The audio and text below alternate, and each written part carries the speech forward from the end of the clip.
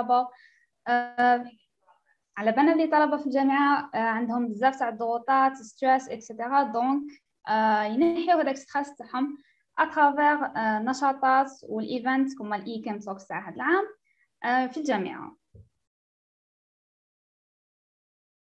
النادي تاعنا عنده بزاف تاع الانجازات، منها انه حاز على المرتبة الثالثة في مسابقة دولية علمية بمشاركته بمشروع تاعو البروجيكت اللي كان الجرين غاز. الجرين غاز هو بروجيكت يعتمد على تحويل البقايا العضوية إلى غاز وطاقة. وأوصل نادي احتاز المرتبة الثانية في national competition مسابقة وطنية. So, je vais laisser la parole à Friel. Friel, go ahead.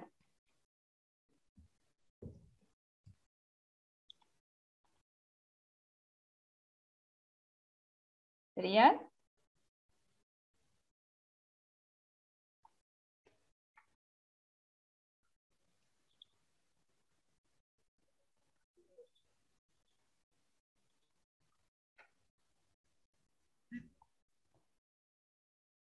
Friel, can you speak? Can you hear me?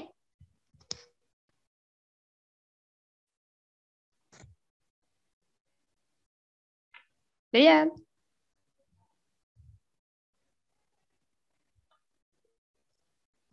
Okay, donc un problème. معليش نكملو. Okay. So there is some pictures. هادو لي فوتو نتاعنا تاع لي previous editions تاع ChemTalks واللي كانوا organized في جامعة تلمسان هنا in Algeria. So فاكولتي تاع بيولوجي ولا فاكولتي دو جيني.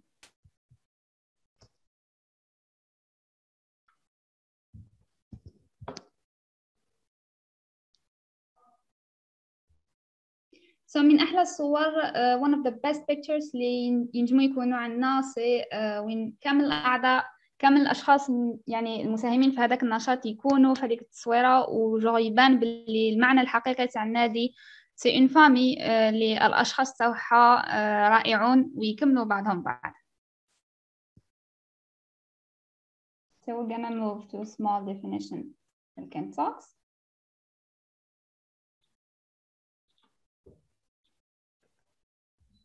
Friel, you raise your hand. Go ahead, Friel. Je te laisse la parole. Friel?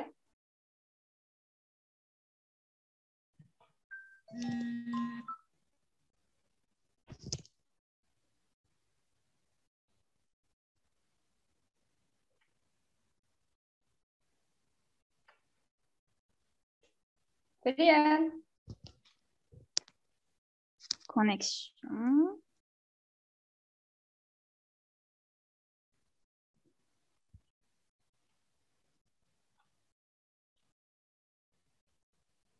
Ok.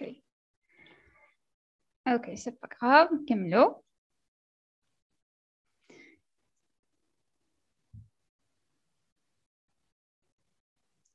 So what is the ChemTalks? الChemTalks هو an annual event حدث سنوي كل عام كاين edition جديدة نجيبوا فيها des speakers من مختلف المجالات ومختلف الأعمار هكذا باش يكون كاين تنوع ويشاركوا فيهم التجارب تاعهم باش الشباب تاعنا يكون عنده تحفيز كي يسمع التجارب نجاح تاع الآخرين.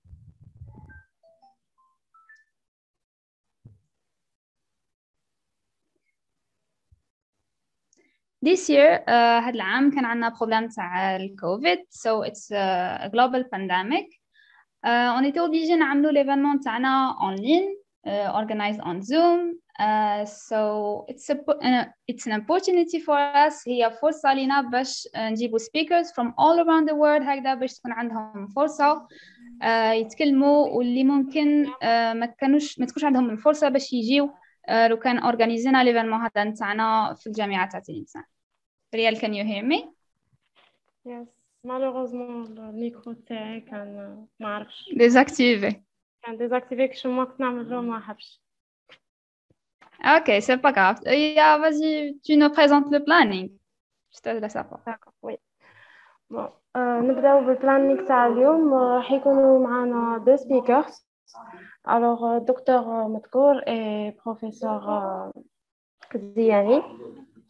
بعد كل سبيكر راح يكون كاين فترة فيها question and answers، وراح يكون كاين تاني une petite pause نريحوا فيها ونبدلوا الأفكار.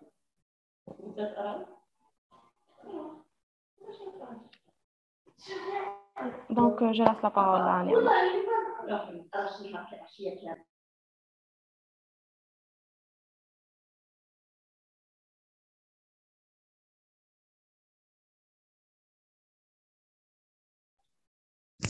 Thank you. So we're gonna move to our first speaker, Salyum, Dr. MEDKOUR. So, Dr. MEDKOUR has a PhD from Concordia University of Canada, so عنده دكتوراه وalso يعمل على بحوث علمية حول breast cancer وحول metabolic disorders. So he is also واحد من مؤسسي RIM Labs and NBT consultants. I believe he is here and he can tell us more about himself. So go ahead.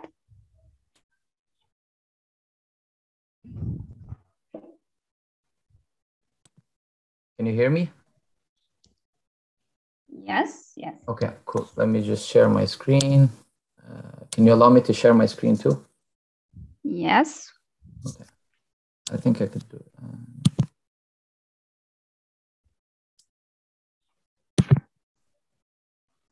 Non, en attendant, je raconte chez la place.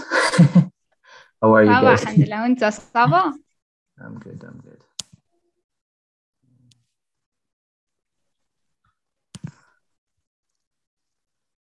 Okay, can you see this? Yes. Bon. So thank you for inviting me here today to speak in your association. I usually like to participate in events organized by Algerian associations. Every time I go to Algeria, usually I go and do one by one and then go back to Canada. Malheureusement, we can't do it because of COVID, but it's okay. We can do it online. So I might speak, okay? I might speak in French, English, or Arabic. Yes. Hopefully you guys will be able to follow. But the idea for my talk today is to help Algerians change their way of thinking so that they can succeed in their life, okay? And I'm saying this because, you know, I've lived outside of Algeria and inside of Algeria. And although I am in Canada right now, I'm still 100% Algerian. I'm very close to my country, so I can see some problems that could be fixed to make us become a better society, right? So one thing though, le problème c'est qu'en tant qu'Algérien, when you're living outside of the country and you're telling Algerians living in Algeria how to live, if it was me, I would be like, what are you saying, right? So I have to make it more credible, right? So here it is. So this is me in my young days. I'm 100% Algerian. You go 100%, you can see this. I'm pretty sure you guys know this one. So I'll go over my life and I'll tell you like, and every time I get somewhere interesting, I'll tell you what should be changed and how I did it in my life and where it got. So where do I start? I was born in Algeria. My father has a PhD. He was a professor in Algeria in physics. He taught there for 20 years. My mom was at home, femme au foyer. And we came here to Canada in 2002, where we lived here since then. I studied everything here, but every year or so I go back to Algeria. Actually, before the pandemic, I spent 6 months there. So I stayed there for 6 months and then came back here. But yeah, this picture here in the middle is me in the Wartana, because my grandparents are they have like, you know, jnanet and all that. So every time I go, every Friday, I go there and I help them, you know, with the trees and all that. And this is me when I was younger, little bogos. But yeah, that's basically me. So I was born in Algeria. I grew up in Canada, but I am 100% Algerian. It's actually funny because my mom right now is making, I think you guys call it na'ma or ta'am or couscous, whatever you guys call it. She's making it right right now. If I call her, she's going to bring it. So the idea here is just to make you think that I am exactly like you. And I'm about to tell you, I live it and I plan to do what I'm saying. Okay. So when I grew up, I was like every guy. I was playing video games all the time, consulting, even though my father is a professor. But luckily, what happened to me, I didn't have good grades in La Licence, but what happened to me is that when I was younger, at the age of 12 years old, I started coding. I started learning how to code. And by the time I got to university, I was pretty good at it. The thing is, my father, when I told him I want to go in software engineering, he's like, no, that's a tool. You shouldn't be doing that. دخلنا في حكاية engineering وميديسين all that stuff, right? So درت العام الأول en biology to then transfer to med school. But évidemment, I was all the time في القهاوي في les salles de jeu, so the grades weren't there, so I couldn't go there. One thing that worked out though is after my first year, I started doing research because I knew how to code and I knew how to develop software. What I did is I contacted a professor and I was like, oh, can I work in your team? And he's like, no, I don't hire undergraduate students. At some point, he's like, okay, you know what, just come. And that's where I started working. I was developing a software to analyze the evolution of some gene. The project wasn't interesting, but it's just because I needed credibility to get into med school. I was still trying to. After that, since then, I've been doing research, which is kind of special because usually people start doing research le master. À la fin de la licence, au début du master ici au Canada. En Algérie, je sais que c'est en M2 que vous faites de la recherche, mais c'est ça. Donc, j'ai commencé à faire de la recherche. I learned a few skills. I became good in microscopy. I became good in mass spectrometry. I think you guys know this technique very well because you're chemists. Yeah. I also became very good in bioinformatics. And so that helped me get from one lab to another. And I worked on, now I'm at the 4th research group, but I worked in 3 different research groups. One thing though is before getting into masters, you need a certain grade. I didn't have that grade. And so what happened is that this professor I contacted to do research in his lab, he knew that I had all these skills. And so he went to l'administration and all that to get me in without that grade, right? Well, this is a very important part.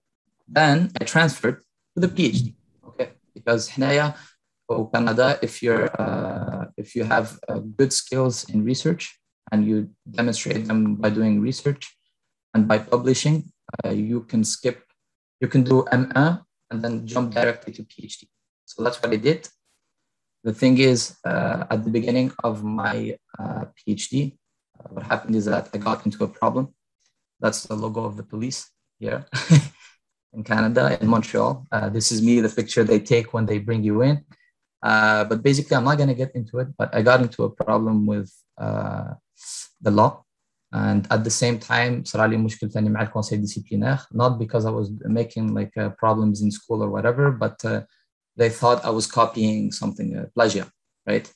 And so that year, I went في الكونسيل disciplinaire, la cour civile, la cour criminelle, and le dossier هذا, it just got closed 3 months ago في le mois de juillet. So you can imagine how passing your whole PhD at the same time having problems with la justice, it's pretty crazy on your head, right? But I survived. We're good. Okay.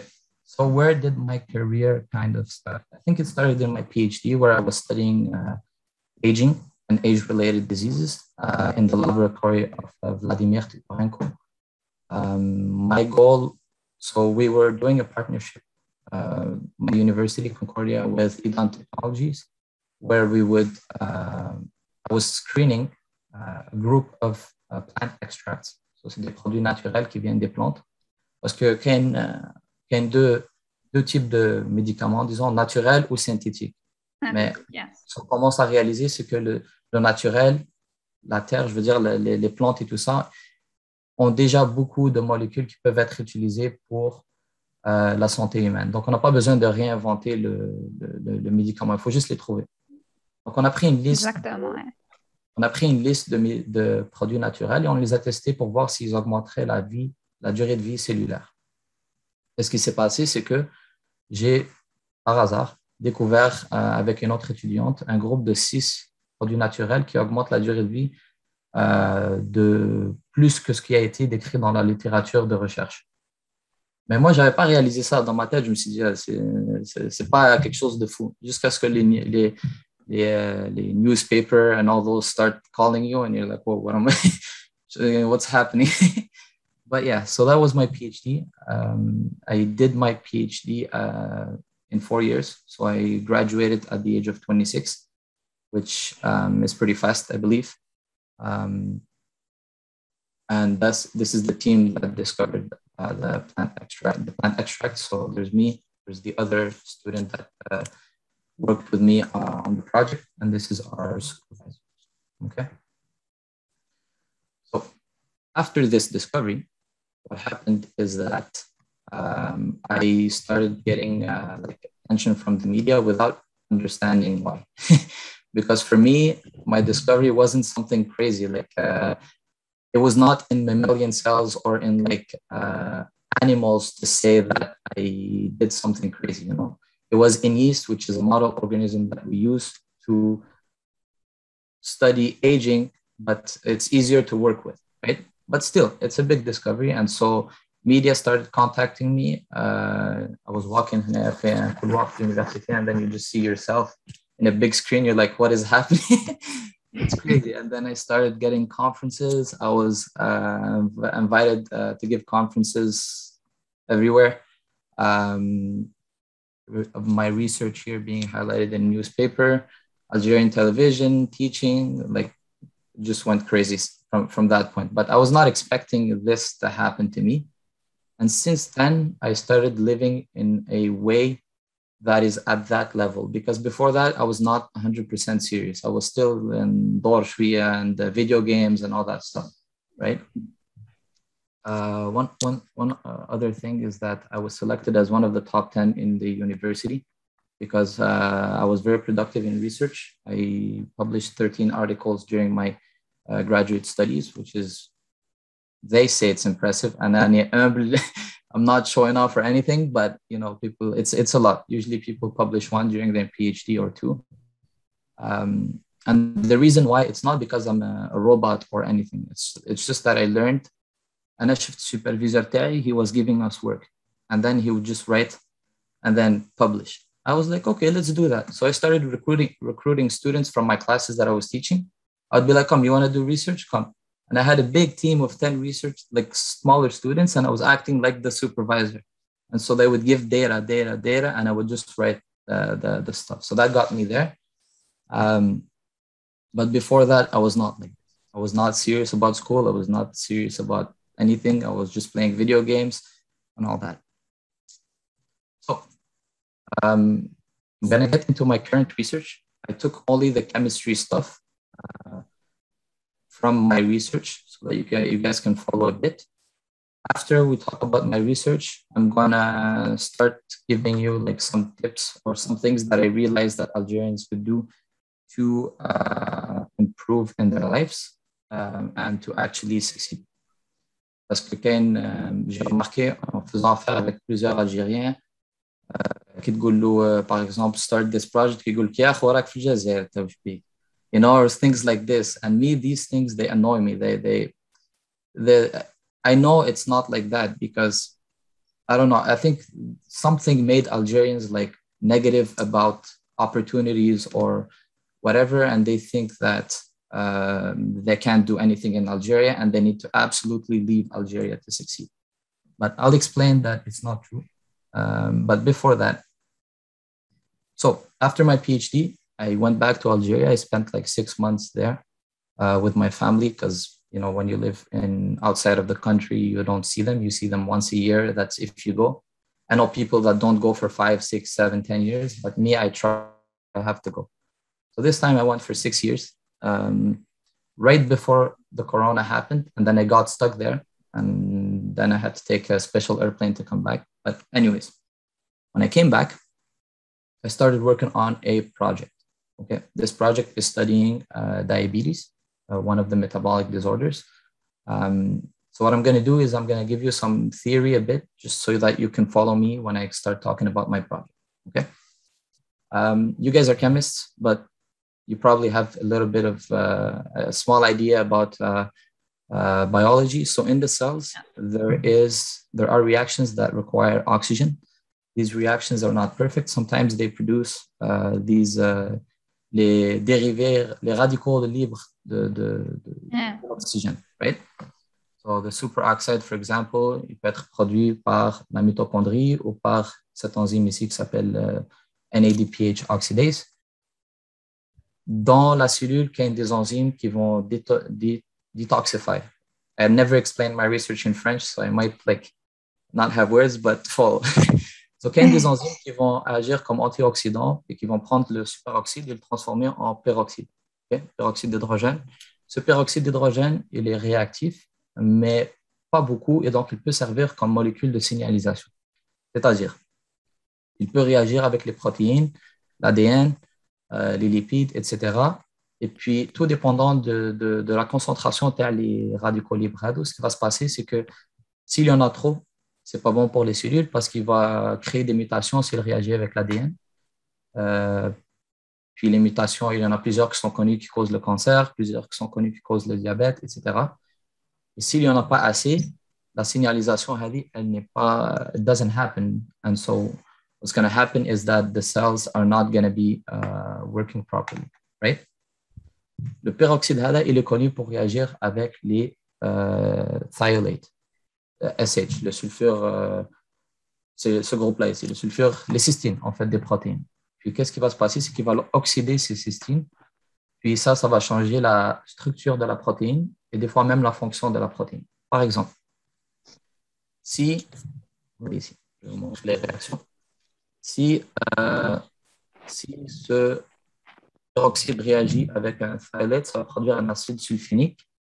Cette réaction est réversible. C'est possible de revenir en arrière. Donc, ça permet au peroxyde d'hydrogène d'agir comme molécule de signalisation et conférer des propriétés aux protéines, tout dépendant de ce qui se passe. Par exemple, une protéine peut, quand le peroxyde d'hydrogène réagit avec 2 cystines dans son groupe, dans son centre site catalytique, ça va former un pont disulfure comme ça. Et ce pont disulfure-là va empêcher la protéine d'agir comme phosphatase. Bon, je vais mettre le contexte dans quelques minutes, mais s'il y a trop de peroxyde, qu'est-ce qui va se passer? C'est qu'on va avoir des réactions qui vont transformer l'acide sulfinique en sulfinique et après sulfonique.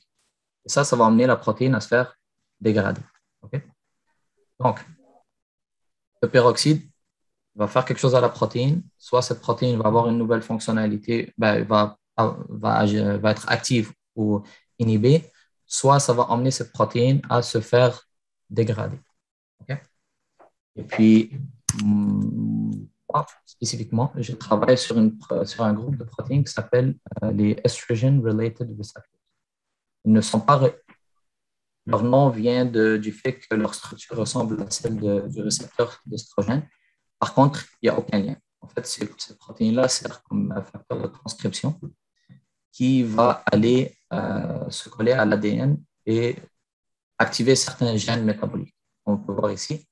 Si on l'active, it binds to genes that are related to the TCA cycle, le cycle de Krebs, glutamine, glutathione metabolism, etc. Pourquoi je vous dis ça? Parce qu'avant de commencer mon postdoc, j'ai vu ce professeur-là, Vincent Giguère. C'est un grand chercheur. Il a été reconnu il a découvert 8 des récepteurs, incluant une isoforme du récepteur d'estrogène. Donc, la plupart des livres que vous allez lire sur les récepteurs nucléaires et la signalisation, le 3/4, ça vient de lui. Il a été reconnu par la Société royale du Canada comme fellow. Ça, c'est la plus haute distinction qu'on a ici au Canada pour les chercheurs. Donc, je me suis dit, c'est quoi, on va essayer. Je l'ai contacté, puis il m'a dit, ouais, bien, tu vas travailler sur... je lui ai proposé le projet de travailler sur l'oxydation de cette protéine-là dans le contexte du diabète. Puis ce travail que vous voyez ici, je ne vais pas trop rentrer dans le détail, mais c'est un étudiant au postdoctorat qui a découvert ça, que si on traite les cellules avec du peroxyde, eh ben, le niveau de protéines de ERR, alpha et gamma, qui sont des isoformes, ça change. Donc, ils réagissent au peroxyde d'hydrogène. OK? Bon. Mon projet à moi, c'est d'étudier l'oxydation de ces protéines-là dans le but de trouver un médicament ou de développer un médicament pour le diabète de type 2. Bon, je sais qu'il y a plusieurs médicaments qui existent pour le diabète de type 2. Par contre, les médicaments, même si on découvre quelque chose même si les médicaments existent, ça ne change pas le fait qu'on essaie d'améliorer les médicaments qu'on a et d'améliorer les traitements pour pour diminuer les risques des effets secondaires ou juste, par exemple, pour diminuer les coûts de ces médicaments-là. Parce que c'est vrai que glucophage, par exemple, peut-être que là-bas, il est remis, le diabète, le gouvernement, il te redonne l'argent. Par contre, pas mal sûr qu'il y a des pays qu'ils ne sont pas remboursés. Et puis, puisque les pays, le first world country, le western world country, they make these drugs, they impose their prices on us, right? And so we always need to develop better solutions than the existing ones. And that's the idea behind the project. And you never know, we might even cure diabetes. Even though it's a chronic disease, we might even find a way to cure it through this. But anyways, this is the protein structure of the two ERRs. As you can see, on a plusieurs groupes cystine. Donc la théorie, c'est que les radicaux de l'oxygène, ils vont réagir avec un de ces cystines ou plusieurs de ces cystines et changer leur structure. Et quand ça change leur structure, comme j'ai dit plus tôt, soit ils vont se faire dégrader, soit ils vont avoir une nouvelle fonctionnalité. Bon, le côté clinique, ça c'est la partie la plus intéressante, j'imagine. Donc, en fait, qu'est-ce qui se passe, c'est que on a le diabète, usually, on a hyperglycémie. On a trop de sucre dans le sang. Puis après, ça induit une hyperinsulinémie. Okay? This hyperglycemia, what it's going to do is that it's going to force the cells to work harder to metabolize that sugar. And that sugar will create les radicaux libres qui vont inhiber cette voie de signalisation ici qui sert à qui s'occupe du métabolisme du glucose. D'autres mots, même si l'insuline va aller, à cause de ces radicaux libres qui inhibent cette voie de signalisation, même si l'insuline va venir se coller sur le récepteur de l'insuline, ça ne va pas avoir aucun effet parce que la voie elle est inhibée plus bas. Et donc, qu'est-ce qui se passe? C'est qu'on a ce qu'on appelle insulin resistance, une résistance à l'insuline. Puis le taux de sucre continue à monter dans le sang. On a des problèmes nerveux, rétinopathie, etc. D'accord? Donc, les ROS, les radicaux libres, ils agissent sur plusieurs protéines, incluant, ce que je pense, ça c'est la théorie, ERR alpha. ERR alpha, il est en bas. Il n'est pas ici parce que je n'ai pas encore fait les figures, je viens de commencer, mais il est plus bas ici. Donc, si on est capable de empêcher ERR alpha de se faire oxyder, on est capable de prévenir tout ce problème-là ici. Okay? Et ça, le but ici, c'est de développer des médicaments, ce qu'on appelle, ça s'appelle precision medicine, c'est-à-dire qu'on vise un truc, une petite partie d'une molécule, puis c'est tout. D'accord? Donc, même s'il y a un problème ici avec les radicaux libres, si on vise ERR alpha en bas et on le protège de ces ROS-là, on est capable d'enlever cette résistance à l'insuline. D'accord? Parce que qu'est-ce qui va se passer, c'est que tout ce qui est plus bas ici, tout ce qui est plus bas de la protéine va continuer à fonctionner, puis ça va réactiver ces trucs-là, etc. D'accord? Tu me touches ou là, you're lost? You guys are good? Yeah. Nice. Yes. Okay. Cool. So now the second part, focus on my face. And so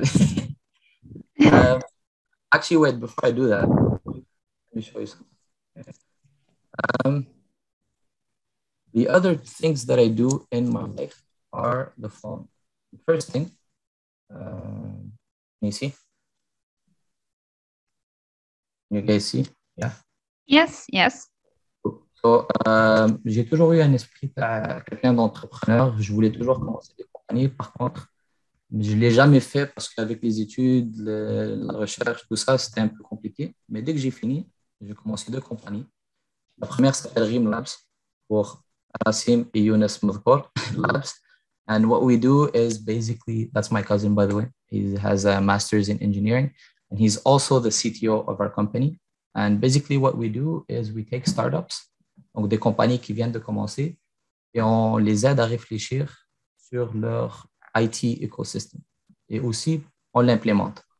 Ce que je veux dire par là, c'est que quand tu commences comme startup, you need a lot of things. Tu as besoin d'un site web, une application mobile, tu as besoin de quelqu'un qui s'occupe de tes données, database, etc.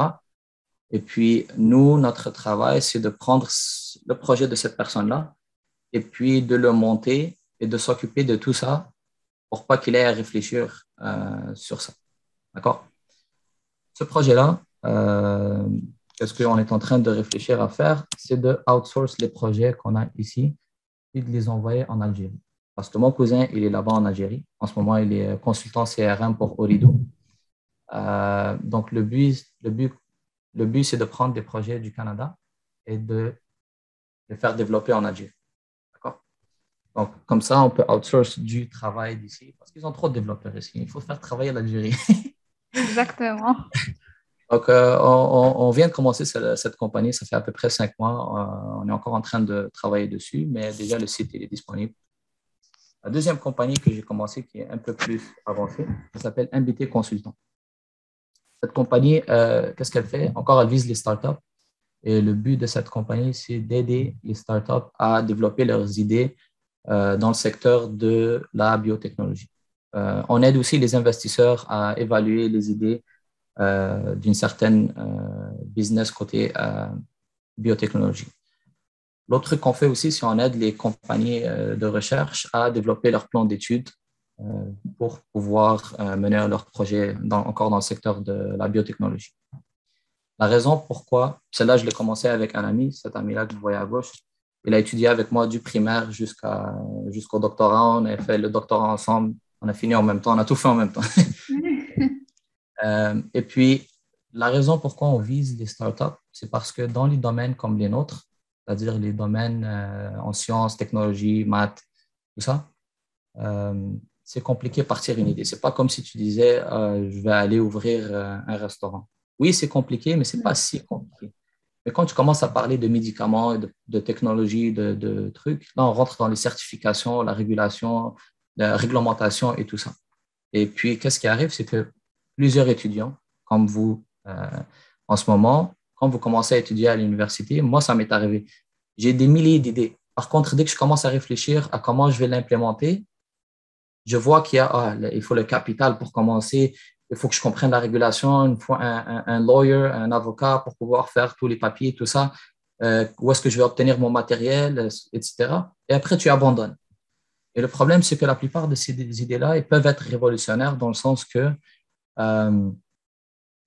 il y a une théorie en psychologie, par exemple, qui dit que la créativité, elle décline à travers l'âge parce qu'on est soumis aux forces de la société et tout ça. Donc, c'est les jeunes qui innovent. C'est pas les vieux. Bon, je généralise, mais il y a plusieurs vieux qui sont en train de… Tu comprends? Il y en a des jeunes qui passent leur journée à la salle de play, mais l'idée, c'est que quand on est jeune, on a moins de contraintes sur notre réflexion et donc on est plus apte à innover.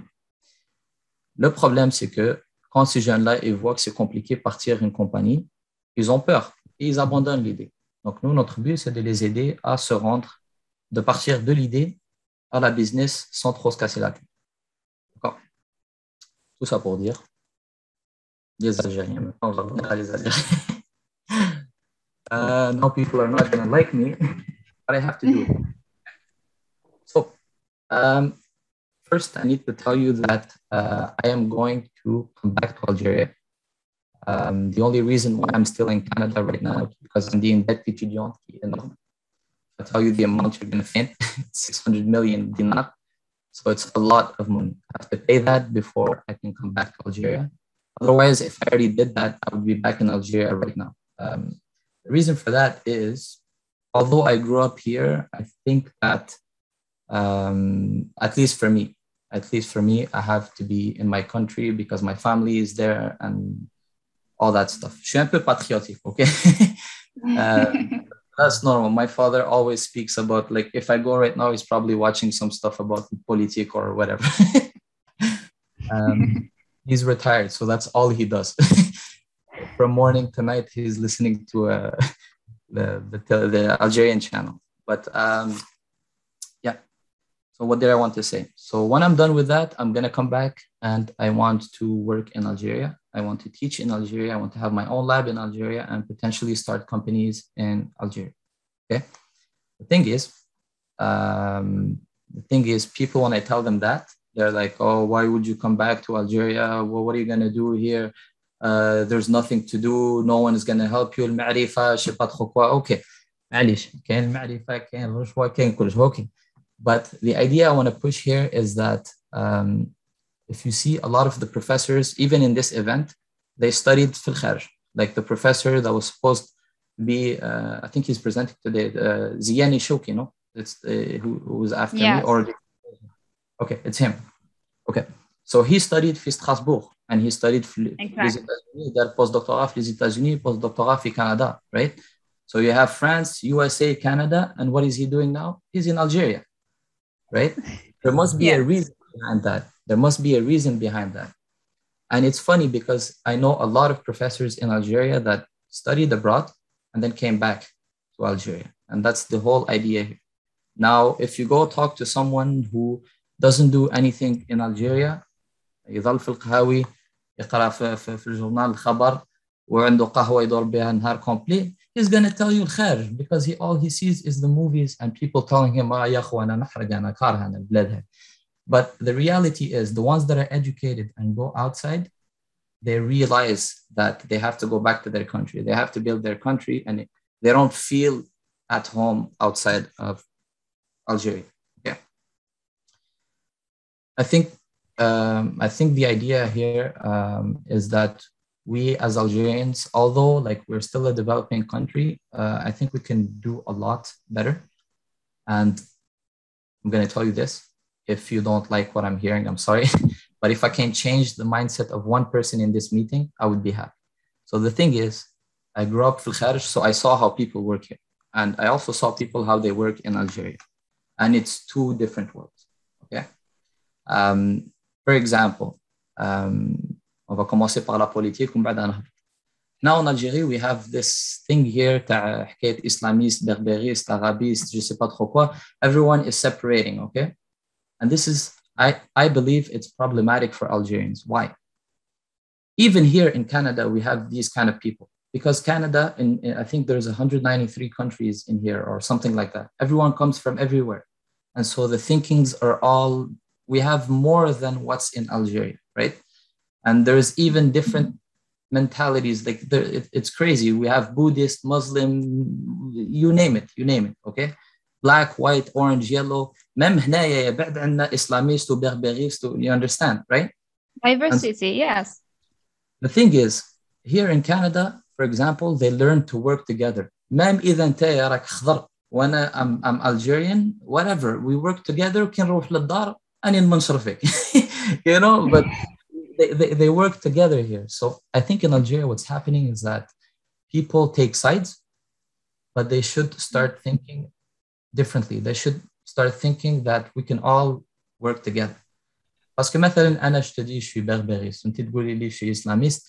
Okay, أنا ما أخدمش مع les islamistes parce que anti berbériste. So it's stuff like that. It's so stupid, right? So if we're able to forget that, we can start working together. And it's crazy to say, but you know, every group of people has something to contribute. So if, for example, that guy has a skill and I have a skill, and if we work together, we can build something. But because we're separating each other like this, we cannot work together, then we're just messing up our lives, you know? We're messing up the country, the society, all that. That's number one. I wrote them here. So now I have to go to the second one. Okay. Second one is risk-taking. J'ai remarqué que les Algériens يخافوا بزاف يهابوا. Like if you talk to him, he's looking for the best solution that costs nothing. It's going to get him work. It's going to get him a degree. People are going to, right? But the reality is, what are you going to lose? There's nothing to lose. Like your dad pays for everything. Your mom makes your food, cleans your clothes. You spend your day on your computer in your bed with connected Facebook, Instagram. What are you going to lose? There's nothing to lose, right? But I realized that every time I tell someone, yo, let's do a business, me and you, let's start something, we can build it. He's like, لا لا أخوانا, no, impossible. أنا ما ننجاجيش في حاجة ما هيش. Why? You know, here in Canada, what they do? I'll give you an example. I'm not saying they're better than us because they have a lot of bad stuff here that I can talk about. But my point is to make us Algerians be better. I don't care about how they are doing. Okay. Well, I do because they're humans, but other than that, ça change rien. So here in Canada, they take risks. They take a lot of risks. Some people take loans from the bank that are so crazy you have no idea. Why? Because they believe in their ideas, right? Exactly. Par exemple, c'est pas tous les Algériens. Il y en a plein qui ont réussi. Mais par contre, qu'est-ce qui se passe, c'est que on arrive à un stade où est-ce qu'on se met des limites avant même d'essayer. Par exemple, نقول لك, let's start a business. You tell me, يا أخي راك في الجزائر, it's not gonna work. Right there, you prevent yourself from working. You cannot go beyond that, right? Or if I tell you, oh, let's start a business, for example, and you tell me, يا أخي لازم الصوار الدراهم كابيتال ما كانش شكون راح يمد لك. Okay, ما كانش الكابيتال. The problem with these people is that they didn't even start the process. They didn't even take an idea and bring it to the point where they need money. They're talking before that. So how do you know that no one is going to give you money or there's no capital flagell? You think that if you go to Cevital and you bring them an idea that's worth $1 billion, they're going to say, no, y a pas de capital. No one is stupid to not get involved with a project that will make them rich, right? Right. And I'm not saying this just théorique. I worked with an association here in a fondation here in Canada that is an Algerian foundation, and they promote the excellence of Algerians here. They work with Cevital. You go, you ask them money, you're like, give us money, they give you money. And it's that simple. It's that simple. Actually, even fun. This happened to me, okay? First time I went on Algerian television, I was still a student, full of debt. Déjà le billet l'avion to go to Algeria was a lot of money. So for me, c'est bon, ça me قوال. And then they call me, they're like, we want to interview in Algiers, okay? So me to take a hotel and all that, impossible, right? And I have my uncle who's there, but he's not like living in an apartment. parce que كان هو يخدم في دار البيضاء. And if any of you know Algiers, Dar al-Bida is very, very expensive. And so he was sleeping in the, this is me, listen carefully. He was sleeping inside the شتولي fourgon هذوك تاع les camions, you know, the back of les camions. Yeah. So what happened is that because I was like, I didn't ask my parents, I could have, but you know, I don't want to force it, you know. So I went there, I slept the night there. The next day, لابس كوستيم رايح للانتيفين ندير an interview. It's crazy. But then when I got there, I realized that it doesn't work like that. The next interview I had, they had a car pick me up. I had a hotel with a view on the water, food, driver. This is in Algeria. It's not, all I had to do is ask. All I had to do is ask. I'm like, I have an interview here. Can you please do this? And they're like, okay. As simple as that.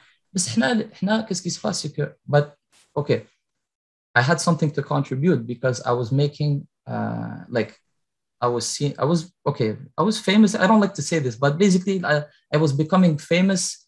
But for Algeria, like they like when they see someone succeeding outside, they're very supportive. كما l'équipe nationale, right?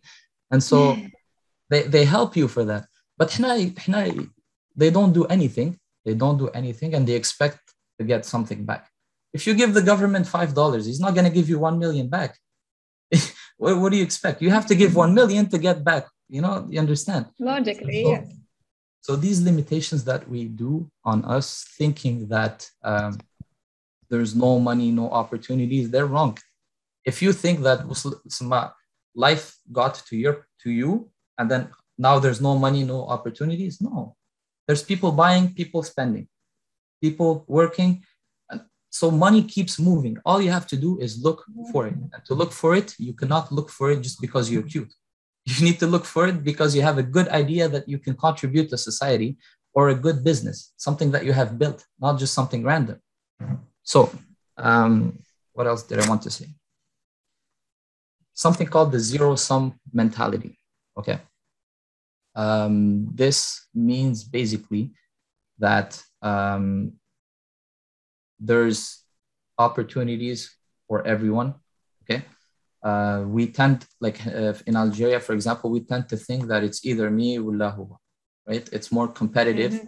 But if you really look into it, there's a lot of opportunities. It's not just because you are not approaching it the right way. And to approach it the right way, you need to learn how to approach it, right? Here in Canada, for example, something that's different, people collaborate. They try to work together, not like against the other, you know? Something that I don't like about, and it's not everywhere in Algeria, but I have a professor in teaching. He taught in Algeria, so I know that this is a big problem, okay? Hopefully it's not gonna insult any professors that are gonna see this, but there is a lot of professors in Algeria that break the students, okay? What do I mean by break the students, okay? أنت من بيتنا شاوي, okay, 17/20. أنت من Alger. You understand, right? There's that. Yeah. Number 2 is something that I will never understand. تدخل الكور يقول لك أنا في الكور تاعي ما كانش اللي يجيب فوق 17. Why? It doesn't make sense. بعد هذوك لي بيرسون هذوك يطلعوا pour appliquer pour les bourses internationales, they're going to lose against the other countries. Why? Exactly. Because in Canada عندنا 20/20. comprends? Yes. الفلاشين عندهم 20/20. comprends? بس احنا تشكاس ليتيديون ديريكت. You break him right away. He cannot do anything. أنا صارت لي مرة هنا في كندا. في بروفيسور إيطاليان اللي فيي اسمها من لا مونتاليتي تاعنا. دخلت قالت لي لا أنت ما تقدرش تجيب A بس إحنا we work with letters. okay? قالت لي we don't have A in my class. like فهذا you don't have A in your class. هو sur 20 تقول لي ماكسيموم 17. ما لا 17/17 ماشي 17/20. Exactly, yes. My dad didn't like it because my dad knows he hates this kind of thing. كتب لها ميساج قدك. فما كل انا قريت والله غير جبت الآن هذاك. المهم all that to say we have to be supportive, not breaking each other. And you know what? شوية بتاع بكري كانوا يخموا هكا. okay? Now look at us. We're all young. You guys are probably like 21, 22, something like that. Now we cannot repeat what the older generations did. We have to work together, no? If we want to change it. But if you continue following them, when I get in class, you have to work together. That's how we move. What else? Yes, okay. There's a lot. This is before it wasn't happening this much, but now c'est un fléau. I get people sending me messages all the time asking me how to go to Canada and what to do to go to Canada.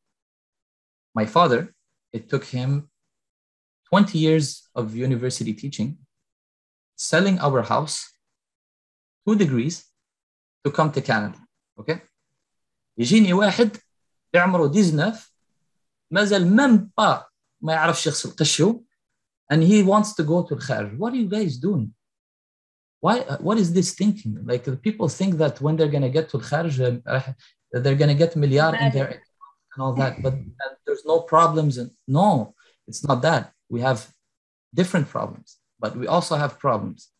Reality is people think that because they live في الجزائر في la misère, they think they're going to go outside and because they live that, it's going to get better for them. No, it's not true. أعطيكم شوية statistic. Most of the Algerian population in Montreal is divorced. Most of the Algerian population in Montreal lost a kid because احنا عندنا un système de protection تاع la jeunesse. يتعيط عليه شوية يقول لك abus émotionnel et physique ويزود.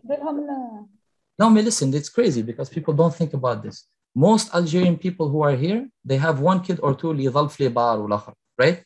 Because they start living like this. That's one thing.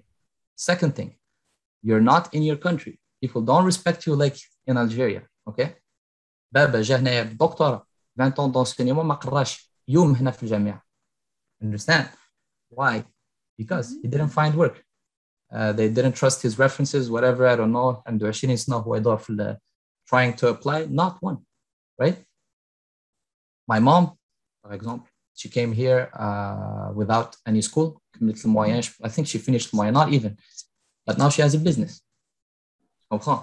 So does it depend on you? Does it depend on Kharj? We have a lot of different problems. For example, I see Algeria as the land of opportunity. They see America as the American dream, the land of opportunity. But the thing is, Jazair, tout est à faire et à refaire. Par contre, they're done. Like if I go outside right now and show you, they have the buildings, they have all, right?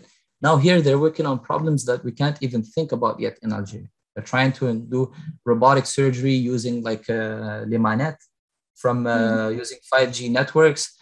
They're working on how to send people on Mars, things like that, you know? But in Algeria, any idea that you take from here and you just reproduce it and apply it to Algerian environment, will probably succeed. It's just you have to take the risk. That's the only thing.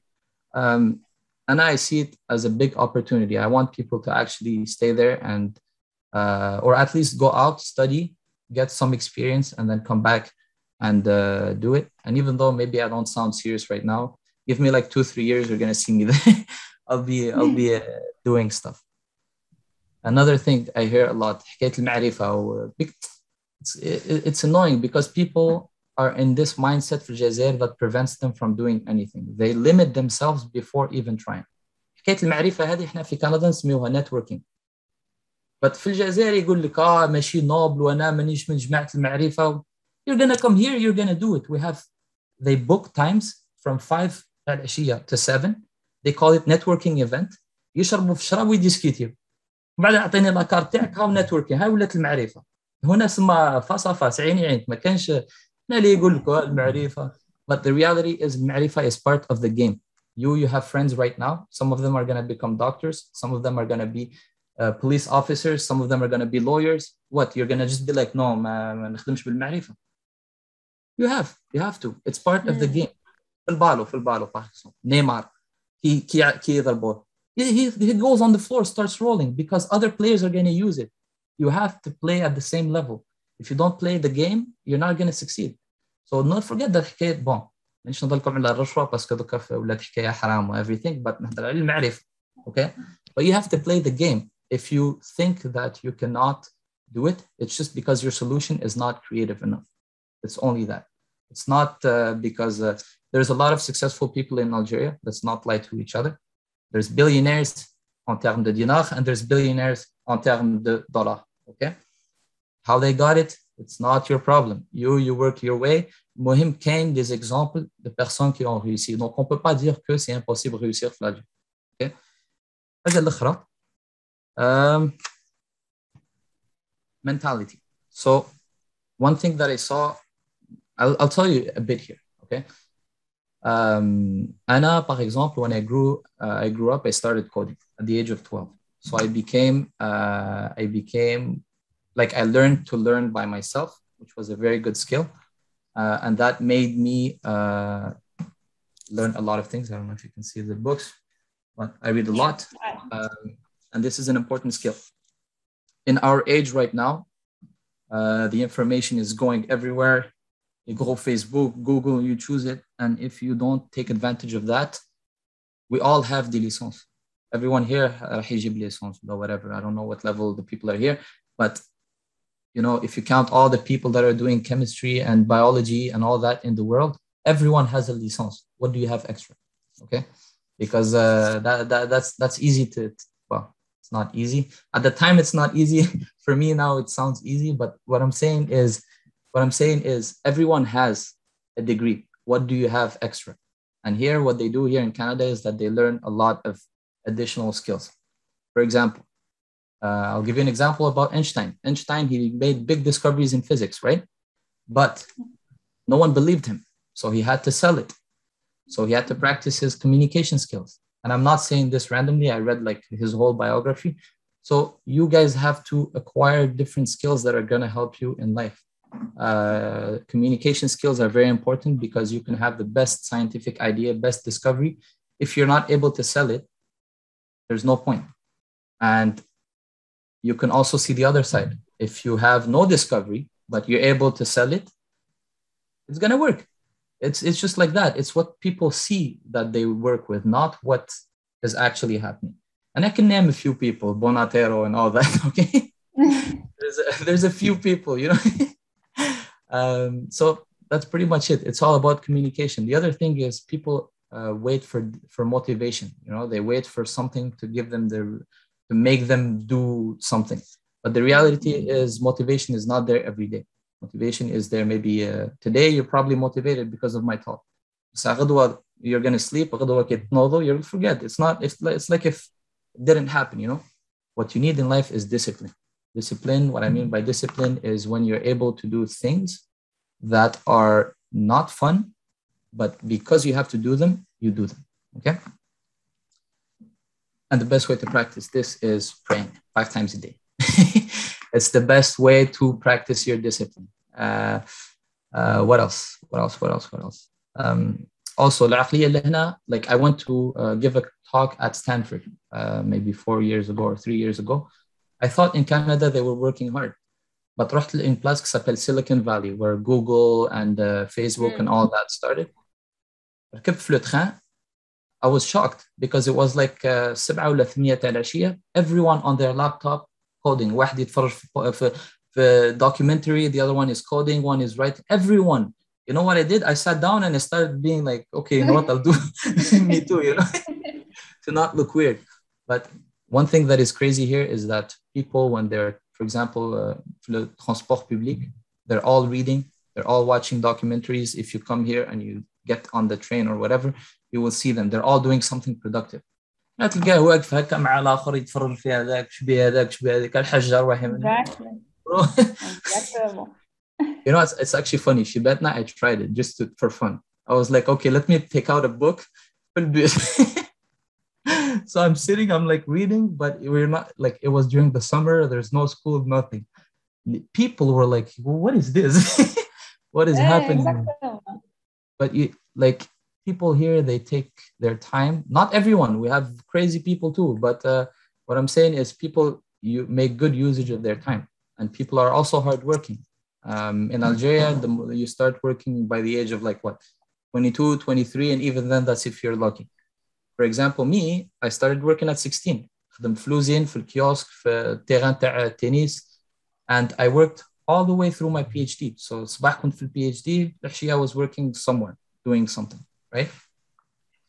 But that's pretty much it. You have to work hard. You have to change your way of thinking. Stop putting limiting beliefs on your head.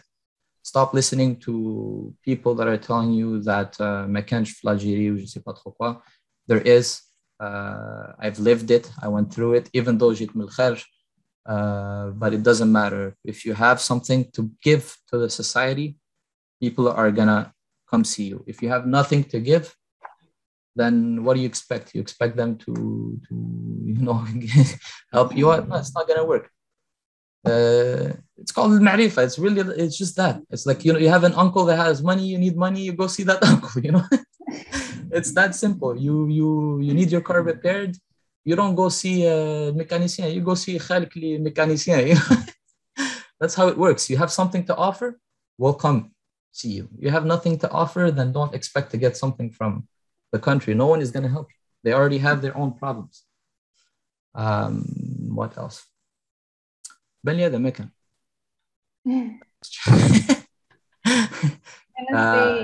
les questions راهم كاينين في الديسكسيون. Okay, let me see.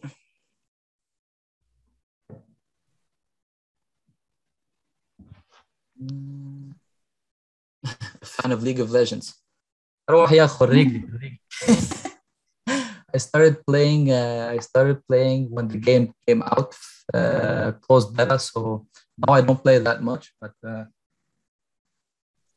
you can see the setup. Crazy gamer. Oh, la manette.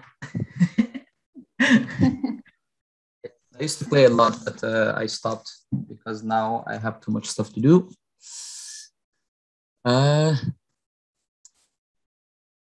Ouais, bah, c'est phytothérapie en fait. They're called nutraceuticals. C'est des produits qui viennent. En fait, ces produits que j'ai découverts, ils ont été commercialisés sous une marque qui s'appelle Vitoli. Elle est vendue ici en pharmacie. Donc, c'est un type de nutraceuticals qui est utilisé pour aider les vieux avec plusieurs trucs comme le stress, l'anxiété et tout ça. C'est des trucs qui sont proches pour réguler leur taux de sucre, pour diminuer le stress oxydatif, etc. Malheureusement, puisque j'ai travaillé, même là, il y a des profiteurs. I'm not scared to say it. Like, I worked with people here and they took they took my research, they made a product from it, and they're selling it, they're making the profits, right? So even here we have this, but it's part of the game. You have to be smart. I wasn't smart. Now you cannot do it again to me. Now if there's a discovery, don't worry about it. It's mine. Yeah. So what else? What? Wait. Stress oxydatif. Bon, je ne sais pas ce que tu veux dire par stress oxydatif, mais je vous explique. Donc, le stress oxydatif, en fait, ce qui se passe, c'est que les cellules ont des mécanismes toute réaction qui utilise de l'oxygène, c'est-à-dire toutes les réactions, la plupart des réactions floccorternes, ils ont une chance de produire des radicaux libres.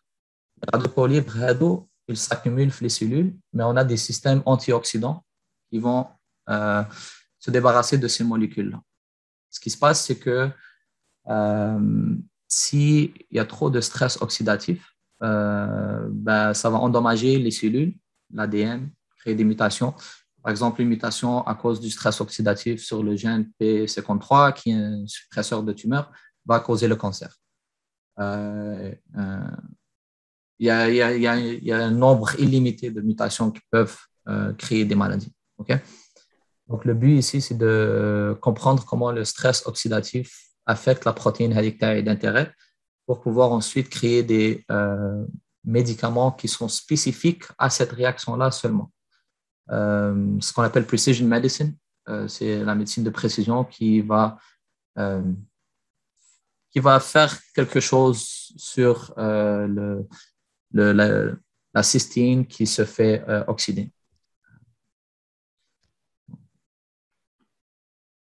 50-50, là, sans... I have two questions. How can we introduce the concept of epigenetics? One has no relation. Oh, ça c'est compliqué ça. Concept d'épigénétique. OK. En fait, ce qui se passe, c'est que vraiment pas de science. Il faut utiliser une analogie, un truc qui ressemble à ça. Par exemple, OK. On va prendre l'exemple d'une voiture. La voiture, elle vient blanche, on va dire, par exemple, avec des lumières qui sont fortes, mais pas trop fortes. OK? On est capable, par exemple, de changer la couleur de cette voiture. Donc, le côté génétique, c'est la voiture en tant que telle, c'est la structure qui est de base. L'épigénétique, pour ceux qui ne le savent pas, c'est des modifications réversibles sur les gènes. Parce que oui, les gènes définissent une partie de notre corps. Par contre, l'environnement aussi, il a un effet sur l'épigénétique, sur la génétique. Donc, c'est un peu comme, on va dire, une voiture ou n'importe quel objet. Si on prend la voiture ou on va dire la lampe pour faire le truc. La structure, elle est là. Mais on est capable de changer l'ampoule pour pouvoir quelque chose de plus fort ou moins fort. D'accord? C'est ça l'épigénétique, en fait. Ça permet de modifier l'expression des gènes according to the environment. Okay. For example, if I put you in a dark room for 10 years and you don't come out of the dark room, well, your eyes are still your eyes. But what's going to happen is that your eyes will start not seeing because the expression of the receptors that are used to detect light will be decreased. How? By epigenetic. So, c'est juste des modifications superficielles par-dessus les gènes. En termes de nutrition, par exemple, mais il ne faut pas se tromper sur un truc parce que les gens pensent qu'ils lisent beaucoup sur Internet et ils pensent qu'ils peuvent modifier l'épigénétique juste comme ça. Non, ce n'est pas aussi facile que ça. Ce n'est pas en changeant ta diète, mais faire une diète, je ne sais pas moi, X, Y, Z, que tu vas changer ton épigénétique de A à Z. Ce n'est pas aussi simple que ça, sinon on aurait déjà guéri tous les problèmes métaboliques. D'accord?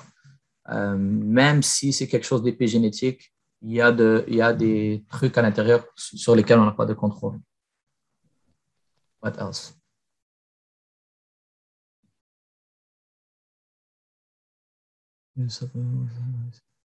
Okay. So for question number 2, can I have your opinion about the cure of diabetes 2 with low carbs or zero carbs? So the keto diet, or with use of supplements like glutathione. Okay. The thing is, I cannot answer this question. Why? Because if you go online and you search for cures for anything, you will find cures of all different types. Okay. Le problème, c'est que le métabolisme is not that simple. It's not like, oh, I will add glutathione, ça va réduire le stress oxydatif, ça va augmenter la sensibilité à l'insuline et on va guérir du diabète. Ça ne fonctionne pas comme ça.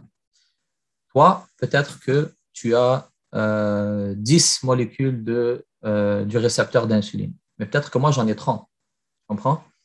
Donc, je ne peux pas te dire juste prends ces suppléments-là, ça va te guérir. Tu comprends? Et c'est ça le problème qu'on voit en ligne, c'est que les gens, ils te donnent des idées, genre diminuer les sucres, augmente les protéines, diminuer les lipides, etc. Il y a de tout. Il y a de tout. La réalité, c'est que le seul truc qui a été prouvé pour améliorer le diabète, les 2 trucs en fait. Le sport, parce que not everyone can get up and just run, especially girls because of our society, but that's another story.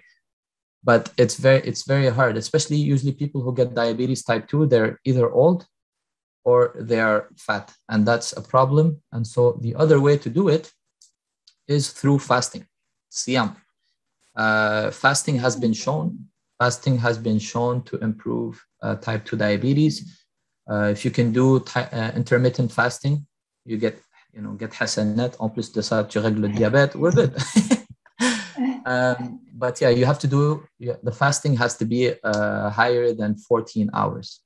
That's what the research shows because it activates certain pathways that will degrade metabolites that are necessary for fixing the sensitivity to insulin. So fasting and sports, if you're able to put both together, then for sure. There's even people that actually survive type 2 diabetes. They had it, mais acquis, c'est-à-dire avec le temps, l'âge et tout ça, they get diabetes, but because they become healthier, their sensitivity to insulin improves and they are not diabetic anymore. So it's doable. It's very hard. You have to control everything you eat. You have to fast, you have to do sports, and usually the people who get diabetes, well, they're not very active and they eat a lot, right? Ok. On doit partir d'un problème commun de la molécule pour commencer sa recherche.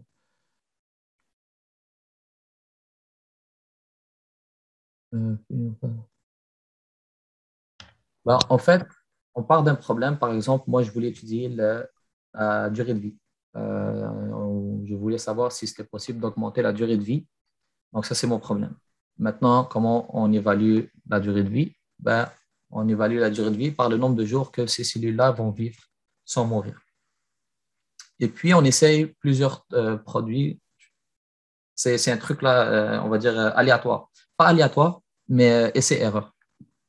dès qu'on trouve le phénotype, c'est-à-dire dès qu'on remarque qu'il y a un changement dans la durée de vie, là, on rentre dans les trucs plus moléculaires. Mais la première étape, c'est vraiment, tu as besoin d'un problème que tu dois régler. Et puis là, tu prends une mesure, comment mesurer si tu arrives à ton but.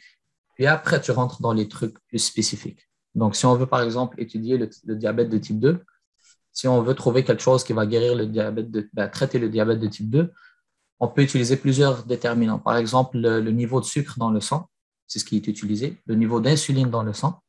On peut aussi utiliser l'activité de certaines enzymes à l'intérieur de la cellule. Et puis là, on essaye des trucs aléatoirement. On va prendre, on va dire, maintenant, il y a des robots. Avant, c'était, il y avait des robots dans mon temps, mais je travaillais dans un laboratoire qui n'était pas milliardaire, là, donc on le faisait à la main. Puis, on les essaye aléatoirement. On prend un groupe, on fait une recherche littéraire, premièrement, pour savoir s'il y a des produits qui ont servi à X, Y, Z qu'on peut réutiliser pour quelque chose d'autre. On les essaie tous, puis après, on prend ceux qui fonctionnent bien, puis on les étudie more in depth. Vous avez parlé d'augmentation. Ouais, ben en fait, c'est ça. Vous avez parlé de l'augmentation de la durée de vie cellulaire. On peut partir de l'idée de retarder l'apoptose. Mais en fait, le produit naturel que j'ai découvert, le plus efficace, là, c'est une manière d'augmenter la durée de vie, c'est que ça retarde la nécrose, qui est comme l'apoptose. Ça ressemble à l'apoptose, mais ça s'appelle nécrose. Et donc, les cellules, elles ne meurent pas. Puis en plus de ça, ce produit-là, qu'est-ce qu'il fait? C'est qu'il va aller activer les enzymes antioxydatifs pour protéger les cellules de ce stress-là. Donc, on retarde la nécrose, la durée de vie augmente. Mais si on n'avait pas ce mécanisme pour éliminer ce stress oxydatif qui s'accumule, ben, si on retarde la nécrose et puis on laisse le stress s'accumuler, ça sert à rien. Parce que oui, ils ne vont pas mourir. Par contre, qu'est-ce qui va se passer? C'est qu'ils ne vont pas bien fonctionner. Donc oui, on peut commencer par l'apoptose. Si on trouve quelque chose qui retarde l'apoptose, ben on peut se dire que oui, ce truc-là, il augmente la durée de vie et après on rentre dans les détails. C'est bon. Là, c'est pas bon. If you guys have any questions, if you guys have any questions, you can send them to my social media. But please, one thing that I don't like is people, like I keep telling it in the conferences, because people contact me for how to get to Canada. And it's very, very annoying. Like I got to the point where I closed like my social media. Now I'm trying to get back into it, but I closed them for at least like 3-4 years, right? The reason for that is I came here at the age of 9 years old. I did not apply for visa or la résidence, le PR here. My dad did it. So I have no idea about this. And why would I have an idea about it? I'm here. I don't need to search. Like it's a waste of my time to go and read on it. There's no point. And so I have no idea how to do it. I mean, I do have a little bit, but please don't contact me for that. I don't. The rest, if you have questions about biology, chemistry, whatever, send them over. Whenever I have time, I'll answer them. Et ça fait plaisir.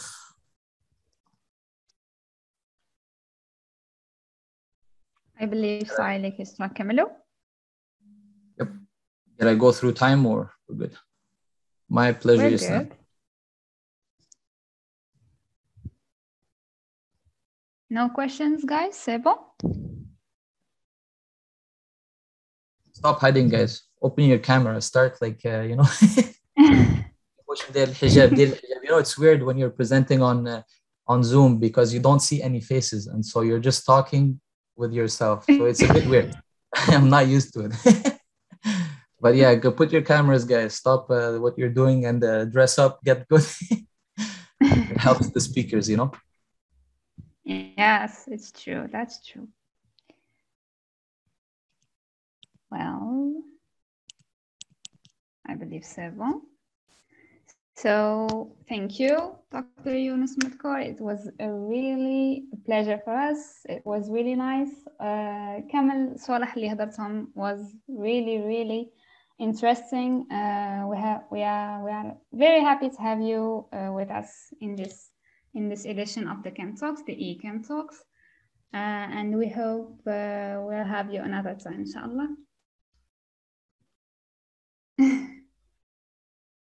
Yeah, the mic. Jawad, the mic.